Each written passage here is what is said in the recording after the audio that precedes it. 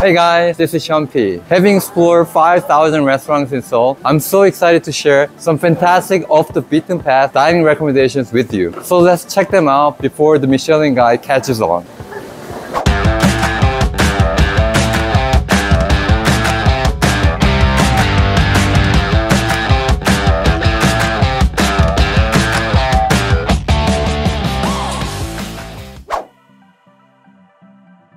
Wow, can you see that? I've arrived at a restaurant where you can dine like a king. When you arrive here, you can join the waiting list by entering your local phone number like this.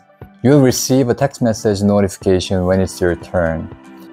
The restaurant owner is broadcasting welcoming messages to the guests like a radio DJ. It's nice to feel the sincerity towards the guests. This item, the sakat, is what gives this restaurant its name, Kim Sakat. It's a traditional Korean style hat. Outside the restaurant, you can also warm yourself by the fire while waiting. There's a waiting room inside as well. Oh, my waiting number has been called. As I entered the restaurant, they guided me to my table. Love the window seat. The natural light here is pretty nice. There's only one menu, so you don't need to order separately. Check this out. Wow, these endless dishes keep coming. The set menu, consisting of 30 side dishes, pumpkin porridge, boiled pork slices with kimchi, soybean paste stew, and grilled crocker, costs just 21,000 won, or 15 US dollars. Look how many dishes we have here. Wow.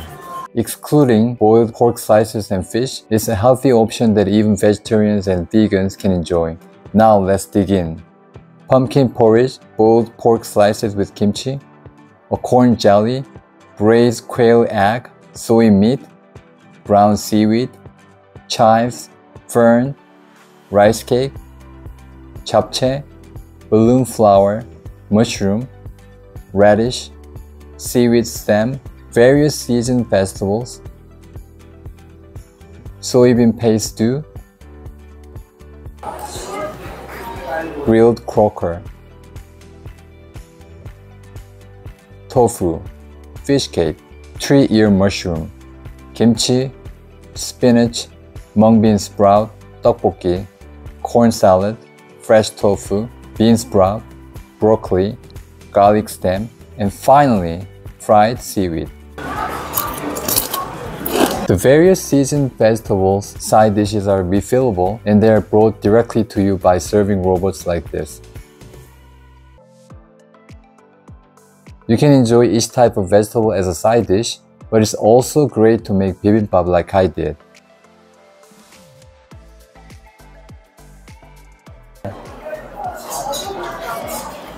Don't forget to try the shike or sweet rice drink served as a dessert after the meal. It's delicious, so be sure to have some. This is hanmiyeok that is rapidly gaining popularity with their dazzling visual performances. Let's go inside. You can feel the Korean vibe from the entrance. Since it's always crowded in the evening, I visited as a walk-in for lunch on a weekday. The interior exudes a traditional Korean vibe. At your table, you can use a tablet to place your food order in Korean, English, Japanese, and Chinese. I'm gonna order the signature dish of this restaurant, the chadol gujolpan or beef brisket plate. The side dishes and seaweed soup come out first. And now, chadol gujolpan has arrived. It's served on a Korean traditional cauldron lid flipped upside down with beef brisket wrapped around water parsley. As the staff begins to cook the beef with a gas torch, it becomes a spectacular fire show. Truly a feast for the eyes. After the beef is cooked moderately, the water parsley, scallops, bean sprout, fern braid, and kimchi are cooked in the beef brisket oil in sequence. Oh, the delightful aroma and sizzling sound. My mouth is already watering. The egg mixture is poured over it. The egg is cooked again with a gas torch until it's set, and then it's mixed in to make egg custard. Finally, when the previously put on lid is lifted, the egg custard is ready to eat. Wow, what a visual delight. So, this is how you eat it. Grab a sliced buckwheat pancake and put the cooked beef brisket, scallops, water parsley, kimchi, bean sprout, and fern break, and a bit of grilled eggs. Now cram the whole thing into your mouth and enjoy its taste. The richness of the beef is balanced perfectly by the refreshing taste of water parsley and kimchi, while the fern break and bean sprout add an extra layer of savory flavor. Nearly perfection. It's very tasteful. After finishing your beef brisket plate, make sure to order the soybean paste soup with rice. It will be cooked and served on the pot lid as well. I ordered a Coke, and guess what?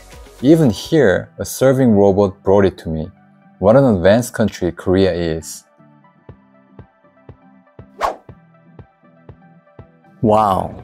Can you see this endless long line? These people are lined up to enter the restaurant I'm about to introduce. Before we continue, here's the news!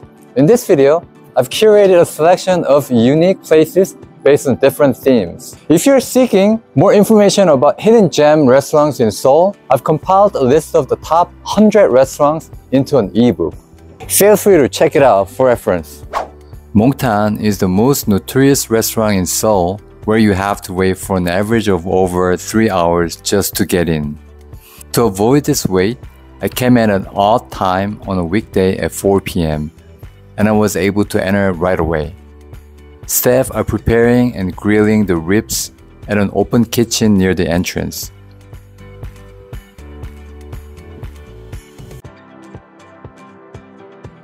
The table setting with the side dishes has been already prepared. Put your clothes in these large bags provided at each table, and you can prevent the smell of food from sticking to your clothes. Now let's order from the menu. I've ordered the signature dish here, the straw grilled galbi or short rib and onion fried rice. The short rib is 32,000 won or $23 for one serving, and the onion fried rice is 5,000 won or $3. For the basic side dishes, there are dongchimi or radish water kimchi, onion kimchi, ice radish kimchi, and myeonginamon or wild leek. This is a cauldron lid, and placing it like this helps the meat oil to flow down to the sides. I'm putting on a disposable apron. In Korean restaurants, these aprons are commonly used to prevent food from splattering onto clothes. Wow! The huge short rib has finally arrived. Because the meat is grilled over burning rice straw when served, it's much smokier and flavorful. The giant short rib is dissected and prepared by the staff. Listen to this sizzling sound.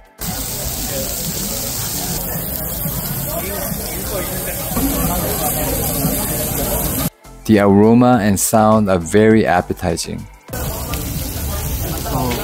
Let me take a bite. Guys, this is why people flock to this restaurant. Come try yourself. This is the best beef short rib in entire Seoul. Very chewy and juicy. The grilled rice cake is crispy and delicious too.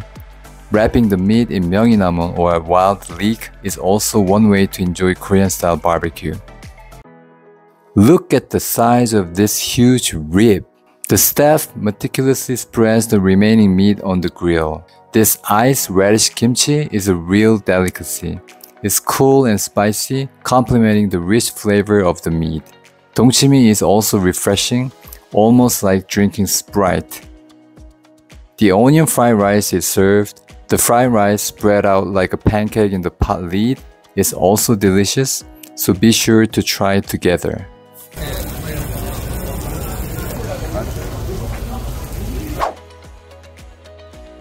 Wow! Can you see those igloos floating on the Han River? People are grilling meat in this beautiful spot with a great view. This is the Waikiki market located on the Han River dock. I made a reservation for my visit. The pork barbecue lunch is 29,000 won or $21 per person, and dinner is 34,000 won or $25. After payment, they give you a basket with all the barbecue items. Just take it to your assigned seat. Oh, the atmosphere is already lovely. Guys, feel this view, music, and vibe. The view from the second floor is better than the first. Inside the dome, there are radiators. Despite the freezing cold weather outside today, it's warm enough here. Let's check out the basket. It includes meat, marshmallows, shrimp, pineapple, side dishes, sausage, rice cakes, vegetables, and water. Barbecue utensils are also provided. I headed back down to the first floor to buy noodles, dalgona candy, and goldfish bread kits. Each kit costs 3,000 won or $2 and comes with all the cooking ingredients and tools. Back at my seat, the charcoal grill is ready. Let's start the barbecue. First, I'll grill the meat, then the sausage, shrimp, and vegetables. It feels more special barbecuing while enjoying this beautiful scenery. The meat looks very appetizing. I've also grilled the marshmallows. Now let's try them. I'll keep the meat warm using this mini grill. Let me try by wrapping it in lettuce. Oh, it's delicious. The best thing about Korean barbecue is not just eating meat, but also wrapping it with various vegetables, making it a balanced meal.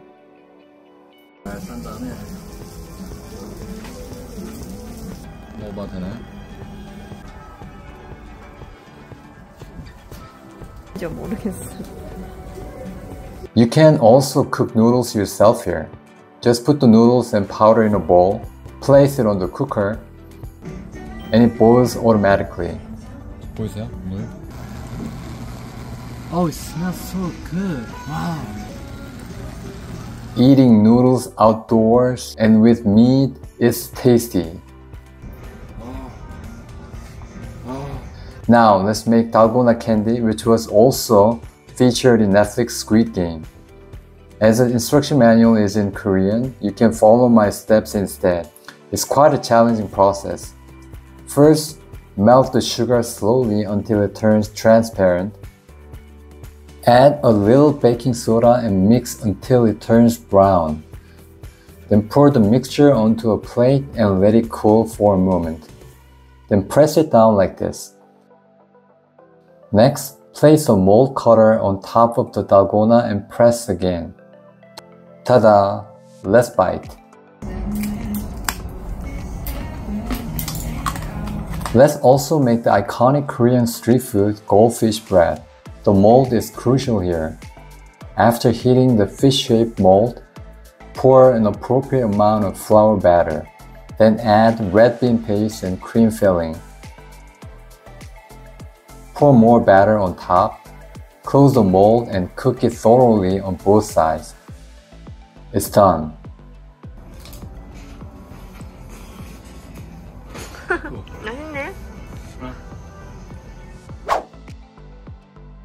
The mysterious restaurant I'm heading to offers up to 9 dishes for just $18 or 25,000 won. But I have no idea what types or how many dishes I'll get. I'm dying to find out, so let's go in.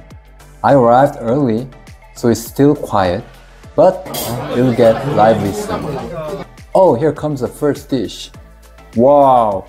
Have you seen anything like this? It's called gwamegi, a fish dish wrapped in cabbage and dipped in 쌈장.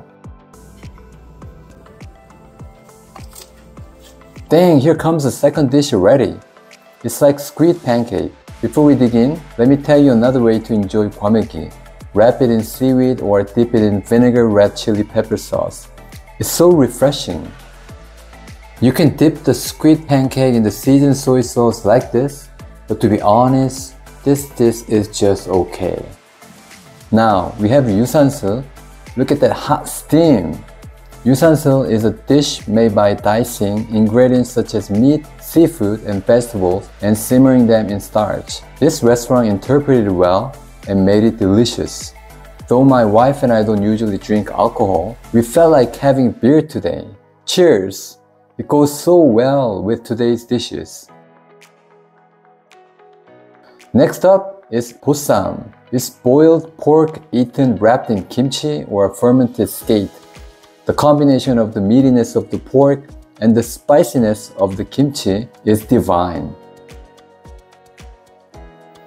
And then there's budae-jjigae. It's a dish that originated from the Korean War, combining American Army supplies like ham and sausage with Korean kimchi and red pepper paste. I'll tell you more about it next time. Auntie just told us that only 5 dishes are served today. So the budae-jjigae was the last one. Oh no, I was unlucky. I missed out on the maximum of 9 dishes. Please share your experience when you visit instead. The first place to introduce is Suadang. It's a kimbap restaurant and wow, they have such a diverse menu. This place is one of the most famous kimbap restaurants in Seoul, known for its wide variety of menu options and big size kimbap rolls. You can order through the kiosk here and they have an English menu. They also offer vegan kimbap. You can only take it to go here, so dining in isn't available. We went to a nearby convenience store and ate at the outside table. Wow, look at this visual. Unlike regular kimbap, these are packed with various toppings and look very appetizing. This one is called charang kimbap, which is cheese and egg kimbap. This one is pork belly kimbap. Oh wow, it's so delicious. Next up is basil shrimp kimbap. Oh, the combination of basil and shrimp is very unique, but incredibly fresh and tasty. Highly recommended. And this one is salmon kimbap. You can really feel that all the ingredients are fresh. Instant cup noodles and kimbap are a beloved combination. They go perfectly together, so be sure to try enjoying them like this. In this residential alley, you wouldn't expect to find the restaurant, but here it is. And it's not just any restaurant. It boasts this expensive view. This is Cafe Donut Jeongsu, where you can taste Korean-style donuts. The large windows overlooking the Seoul view and the traditional Korean interior are impressive. You can place your order downstairs where you'll find various creative donuts.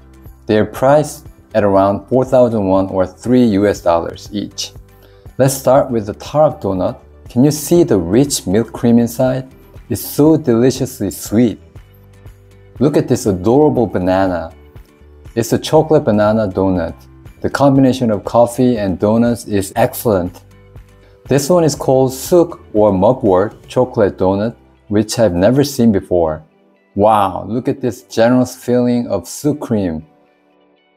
Oh, this is my favorite. While all the donuts are delicious, this one in particular offers an outstanding combination of chocolate sweetness and suk's bitter flavor, creating a unique blend of Korea and the world.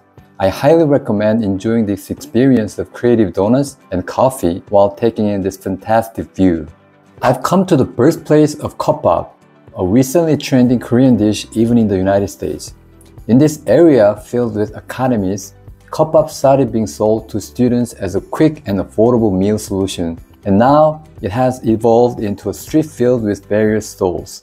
However, today being Monday and very cold, many kopbap shops are closed, but typically a variety of kopbap options are available. At this shop giving off delicious smells, I ordered the spicy cheese chicken and grilled pork belly kopbap. It cost $3 or 5,000 won. The impressive fire show catches the eye. It's a truly Korean style fast food that's prepared in a minute. Wow, look at that portion. A hearty meal for just $3. It's delicious, filling, and affordable. Isn't that great? This place not only offers kopbap, but also various other street food items like waffles, fish cakes, tteokbokki, fish-shaped bread, ice cream, noodles, etc., all providing generous portions at low prices. It is a place worth trying, even as a tourist. Let me introduce a unique restaurant tailored for vegans. There's no signboard at the entrance, only a QR code. There's also a space to wash hands before eating, displayed like an exhibition in one corner of the store. This is a fusion Korean dining establishment that offers a course meal. Scanning the QR code reveals the sequence of the course and description of each dish. The price is $22 or 30,000 won per person, which is very reasonable given the course composition. First, a pre-meal tea was served, followed by the first and second courses. The visually stunning dishes were cabbage salad and candied sweet potatoes.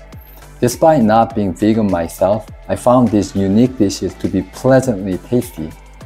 Then came the third, fourth, and fifth courses, braised radish and fried tofu rice, fried peppers, and soybean paste seaweed pasta. As a food enthusiast who has explored over 5,000 restaurants in Seoul alone, I found these vegan dishes to present a unique fusion, providing a delightful experience of distinctive flavors.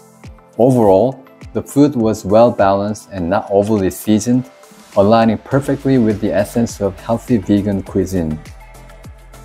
Finally, we concluded the course meal with the sixth dessert, matcha cake tangerine, which was delightful. If you want to experience traditional Korean desserts in a hanok house, I highly recommend this place.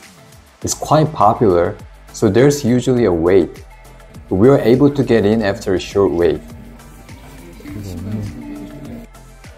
The small garden outside the window is charming. I ordered pumpkin steamed rice cake, Jeju dried tangerines, and a cup of persimmon leaf tea. The heated floor is warm here. Let me tell you about the unique features of a hanok while waiting for our food. Hanok has a balanced combination of ondol heating for warmth and wooden floors for cooling, along with tiled roofs to keep out the rain. It is indeed a beautiful and scientifically designed architectural form. The tea and desserts arrived, and the staff kindly explained how to enjoy the tea.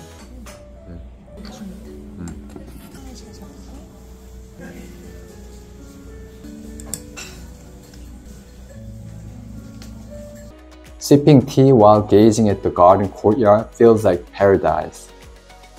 The dried tangerines with honey sauce are a delightful discovery, offering a perfect blend of tangy, citrus, and sweet honey. It pairs wonderfully with the tea. Next came the pumpkin steamed rice cake. Oh, it looks beautiful with its steam rising. It has a savory, wholesome flavor that perfectly complements the tea. They refill the water for the tea so we can continue enjoying it. It's easy to see why this place is so popular. It truly is a tea drinking paradise. Lastly, let me introduce you to Banyongsan, a North Korean restaurant specializing in Hamgyong province cuisine. This place offers a variety of dishes from North Korea.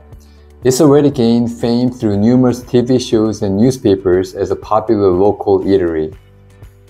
For those interested in learning more about North Korea or the division between North and South Korea, you can check out the video card in the top right corner. I tried their signature dishes, 가리국밥, a type of rice soup, and bibinnnaengmyeon, cold noodles mixed with spicy sauce. This restaurant is the only place in Seoul where you can try 가리국밥, this one. To enjoy it, start by savoring the broth. Wow. Then mix in the toppings.